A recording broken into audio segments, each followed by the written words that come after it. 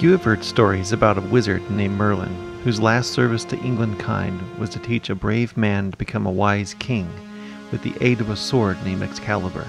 In truth, Merlin lives even today, serving kings and queens of many countries, but his name and appearance have changed much since the tale of the sword and the stone. Today, if you glimpsed Merlin strolling down a sidewalk downtown, he would resemble a kindly middle-aged golfer, or a shrewd software genius, or a banker, or a surgeon. This is because wizards like Merlin do not grow old as time flows by. They grow young. And for them, time flows very slowly. Every year in a regular person's life feels like just a few minutes to a wizard. Eventually, Merlin, like all wizards, will become young and strong, with bulging muscles, rosy cheeks, a set of straight white teeth, and a full head of lustrous hair. Even further downstream, he will start to shrink, get plump, and become a baby.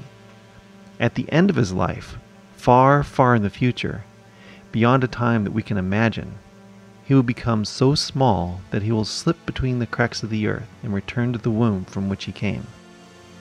And that's where we start this story, in the womb of the earth. Merlin was born not in human form, but as a rocky island many leagues north of us, near the cold, mist-shrouded shores of Scandinavia. He spent his first few moments of life covered in a dense, heavy blanket of ice. He was newly born, so even he cannot count how many moments he lived at the bottom of a glacier. But finally he began to see the sun, and his rocky, barren face grew warm in the fresh air. Many ages passed as salty surf splashed on all sides of him. Lichen grew on his jagged shoreline boulders, and moss crept between the fissures of the stone further inland. Slowly, grass and trees grew on Merlin's skin, and after animals began visiting the lush little island, Merlin began to think thoughts. Before this, Merlin merely lived his life as an island, and he was somewhat content. But in the core of his body, where different densities of basalt slowly shifted against each other, he had begun to feel a spark of something growing. What this something was, he could not determine. It felt like an object, but it was not a crystal or a mineral or a plant or an animal. Deep in the center of his body, Merlin pondered the meaning and identity of this thing, which was certainly part of him but felt like something completely alien.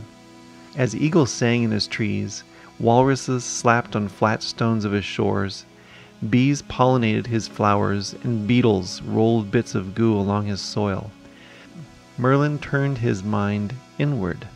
Over the eons, he had used his island ears to hearken to the whistling air and crashing surf.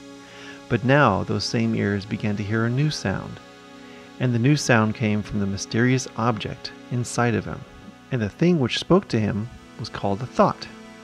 As soon as Merlin heard the object's voice, he recognized the language and knew that this was his very own language. The crackling feeling inside of him spoke the language of the rock and the sea, and it was expressing a thought, and immediately that thought became a thing which had not existed in the world before. This was the very first day that Merlin thought a thought, and after that, he was not interested in being just an island made of stone, surrounded by the cold, salty ocean, covered by plants and animals. He wanted to become someone who could move about the world and think more thoughts, and make the thoughts become things.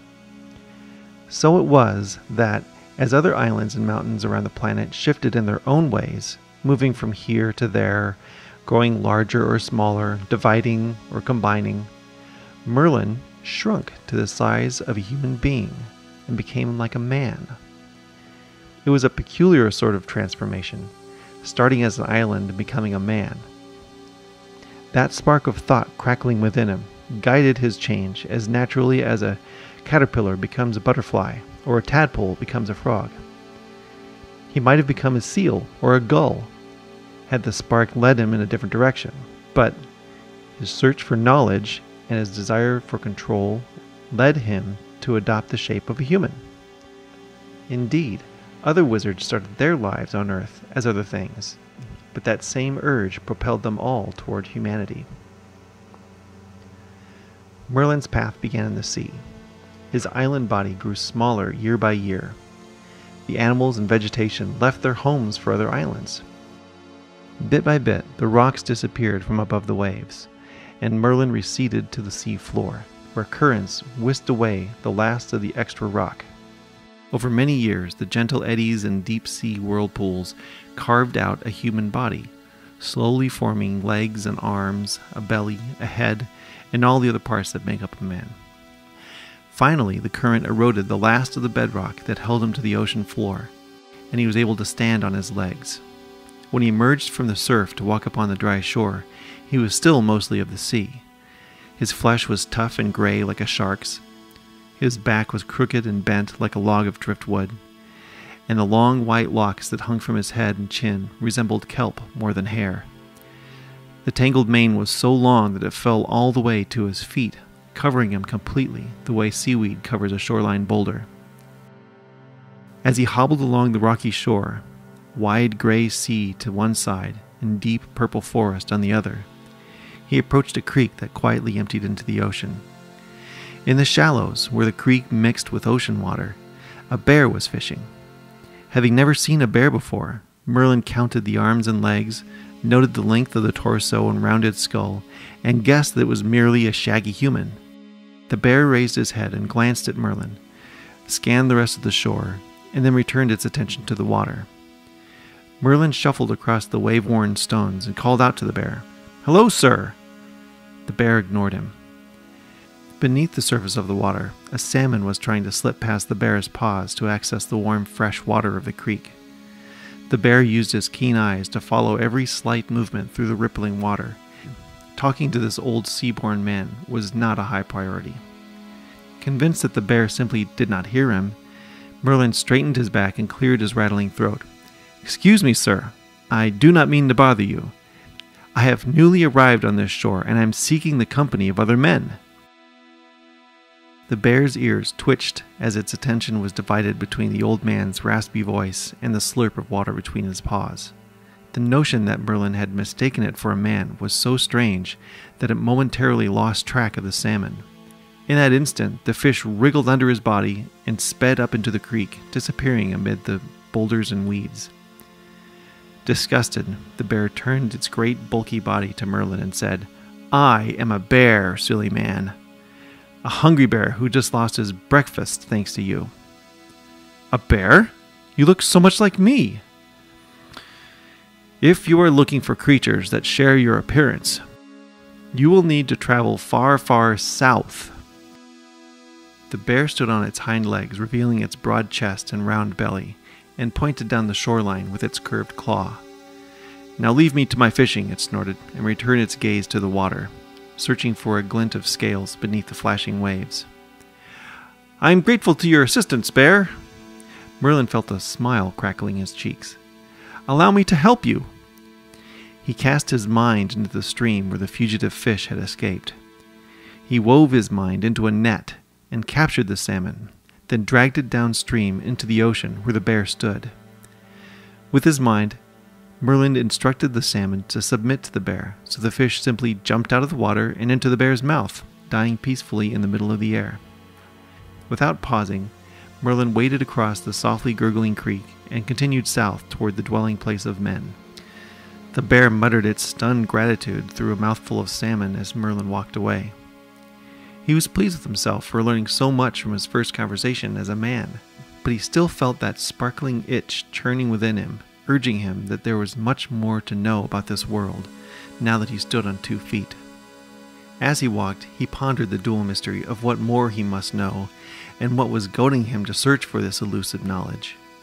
In his mind's eye, he pictured a sparkling gem embedded deep within his body, some sort of glittering, energetic stone that glowed with a life all its own. He still felt that his body was mostly earth and rock, composed of the same elements as it was when he first heard the call of his heart gem. Now, at least in human form, he he could heed its call more actively. As he listened, he trekked south and east, away from the misty, rocky shores of Scandinavia, deep into the damp, black forests that covered the hills and valleys of northern Europe. He walked very slowly, because his stiff, rocky legs had not yet warmed into real human flesh. Whenever he approached a steep embankment, his steps would shorten to a few inches, and it would take several days to cross a ravine, and he would often stumble because his joints were not yet flexible enough to balance on this uneven ground. After many tumbles, Merlin decided he would need some assistance. He had tried to use fallen branches as crutches, but they all broke under the weight of his heavy body. He knew the branches of living trees would bear much more weight than dead ones, and he admired the strength and beauty of the hawthorn. So one day, he found a particularly graceful hawthorn growing by itself in a glen, and he sat beneath it and composed a little song. The song had no words, but the tune went like this.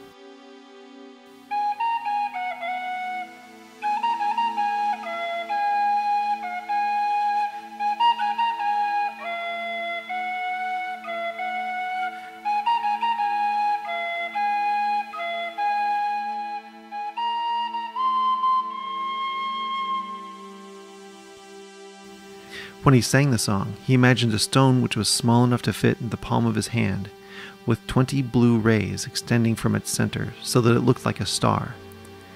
Somehow, this bluish gem symbolized the tree in Merlin's mind, and the song reached out to the living heart gem of the hawthorn tree. When he finished singing, his eyes fell upon a bed of moss between two roots, and there, twinkling in the daylight, was the very gem he had imagined. He lifted the gem to look more closely at it, and as he gazed into its multiple facets, the gem's beauty filled him with such awe that he cried his first tears. The tears dropped onto the gem, and it began to glow brightly. Instantly, as if the tree had been waiting for a cue, one branch bent down and touched Merlin's shoulder.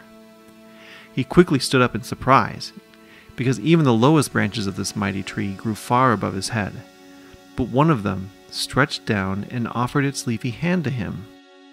When he reached up to grasp the end of the branch, it detached itself from the trunk and fell gently into his arms. He held the base of the branch in one hand and the gem in the other near its leafy end. The stems reached out and plucked the gem from his hand, enclosing it tightly like fingers clasping into a fist, and immediately it was nested in the tip of this beautiful straight branch. Merlin beheld the branch gratefully, and knew that this was a living branch offered to him by the hawthorn tree. It was the perfect size for a staff, and when he leaned on it, he felt its strength. Nothing would break this staff, not rocks, nor lightning, or fall from great height. This would be his staff. He held it high and swung it round, testing its weight and balance. He still stood close to the tree, so accidentally he knocked the gem, which was held tight in the staff's grasp, against the trunk of the hawthorn tree. Instantly he felt the life of the tree flowing into his heart, and it sent a message to him. Behold, the gift of the hawthorn. Place any gem in its grip, wrap it once, and you will access its power. As he listened to the message flowing to him from the tree, he felt a curious tingling in his limbs. He looked down and saw that his flesh was glowing with life. The power of the hawthorn heart gem was strong, flexible limbs. Just as the branch of a tree will swing and bend in a storm without breaking, so his arms and legs had lost all their rocky brittleness. He was still very old and unsteady on his feet. Recall that wizards age backwards. But he knew somehow he had become a little bit more like a human. He laughed joyfully. He had discovered the power that gems hold and how to access that power. So now, he reasoned that all he would need to do is find the gem that held that knowledge.